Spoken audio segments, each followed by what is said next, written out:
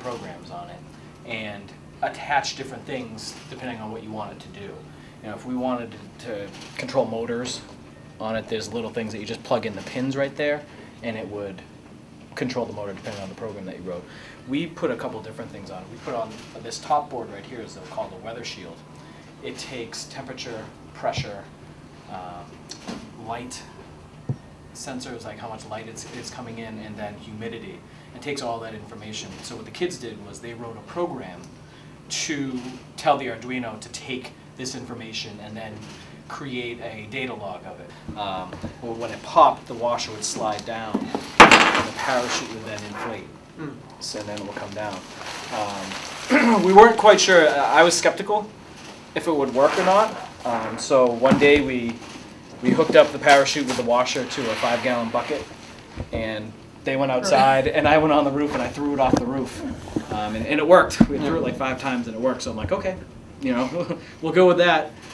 We're not sure how it kicked off, how it kicked open though. When we were tracking it, it showed that, you know, it was at like 88,000 feet, and we're like driving through the middle of nowhere, New Hampshire, and within like minutes it was at like 60,000 feet. And we're like, that thing just dropped 20,000 feet in like a minute.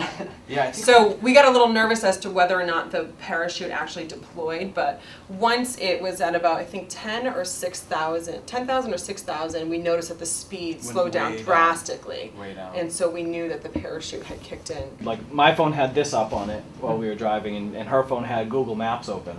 And we were tracking it and trying to find the best path to get where to the balloon where it was going to land. The cool thing is where you at all these red dots, you can click on a red dot and you can find out at what time how fast it was going and the. Yeah, it went up at a nice rate. It was just coming down.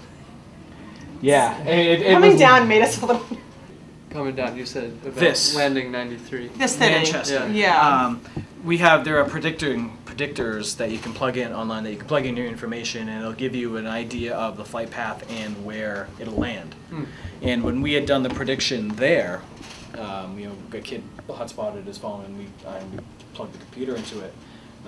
It showed every path, no matter what height we did.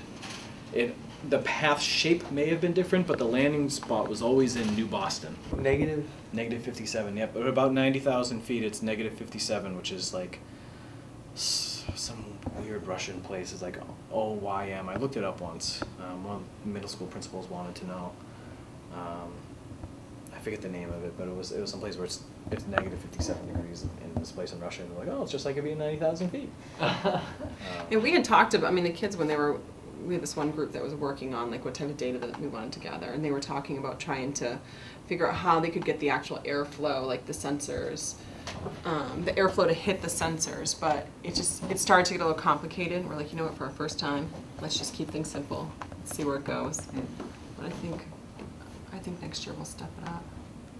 Yeah, and we've already. Now that we know how it goes, yeah. The first time you run through it, you don't really know exactly what to expect. Yeah, and we've already started to talk with Wyndham High School about doing like a joint venture. Oh yeah. Which would be kind of cool because they launched one in end of March with the goal to send it over to France and stuff like that, and it made it to the very tip of Newfoundland, and then it went down for whatever reason. They actually just got it back. It rode the currents for a while in the ocean. Really? And then someone found it and mailed it back to them. So it was pretty cool.